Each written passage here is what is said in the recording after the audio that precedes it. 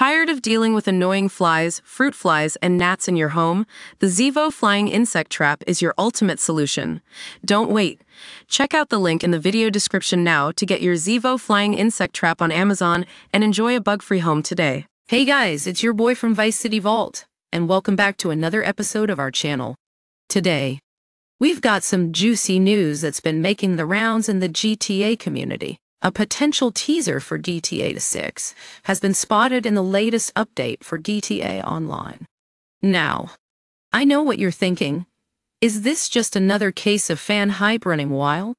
And to be honest, it does feel like it. But bear with me here, folks, because there's actually some pretty interesting stuff going on behind the scenes. First off, let's take a look at what we've got. The teaser is pretty subtle.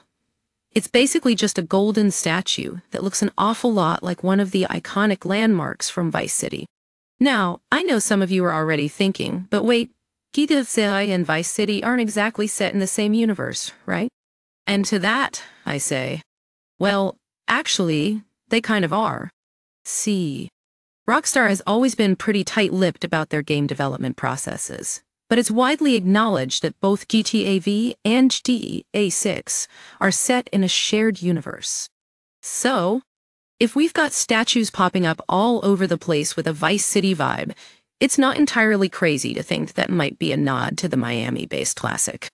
Of course, this is just speculation at this point, but Rockstar does seem to be poking fun at their own history, and we're seeing a lot of fans getting pretty excited about potential Easter eggs.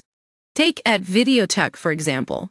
They're straight up calling out this update as filled with Vice City teasers. And let's not forget at OK Stylized, who thinks it's the first legit teaser from Rockstar in ages. Now, I know some of you might be thinking that Rockstar is just messing around at this point. And honestly, it wouldn't surprise me if they were. But what if this is actually part of something bigger? We've been waiting for a second GTA trailer for a year now, and it's starting to feel like we're never going to get one. So, if Rockstar wants to keep the hype train rolling, maybe throwing in some Vice City love isn't such a bad idea. In conclusion, while this teaser is definitely a stretch, it's also kind of exciting? Maybe that's just me being hyped up at this point. But hey, if you're feeling like I am, and we are going to keep an eye on what Rockstar drops next. That's all for today, folks. Thanks for tuning in to Vice City Vault.